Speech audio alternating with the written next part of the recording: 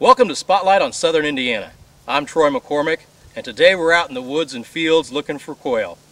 And with me today is Greg Vissing. Greg, welcome to the show. Thank you.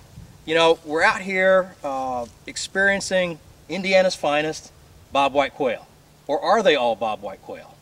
Well, we have two different types of quail where we're hunting at today. The Clark County Forestry Division seeded these fields and lands with Mexican quail years ago.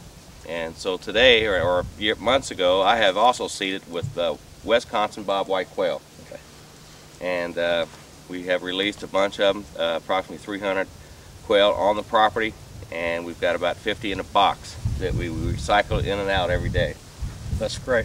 You got to have a lot of good cover and a lot of good briars and food for them, and a combination of good cover and some crops left out in the field after they are harvested makes a great combination for the quail to survive.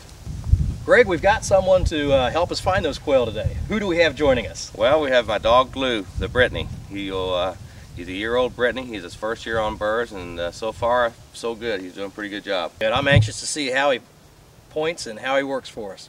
Well, let's go give it a try and see what we find. Great.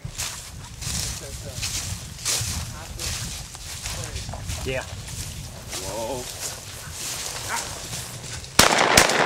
Great. Good. Good. Good boy! Good boy!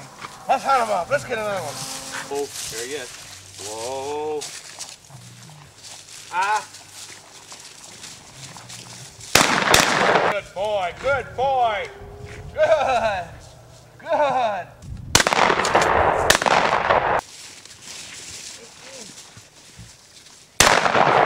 Great. What a God. That ought to be it. Quail, come over here to my right. I'm going to be right. Whoa. Whoa. Whoa. Good spring. Good spring. Yeah. Hey, good job. All right, I like them like that. Good. Greg, that's been pretty exciting today. We've been flushing quail. We put some quail down.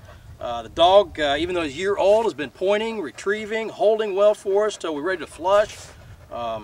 These are great quail. I'm really appreciative of you letting us come out today. Well, you're more than welcome, and I had more fun than you guys did, probably. Haha, that's great. Well, this is Troy McCormick with your Spotlight on Southern Indiana.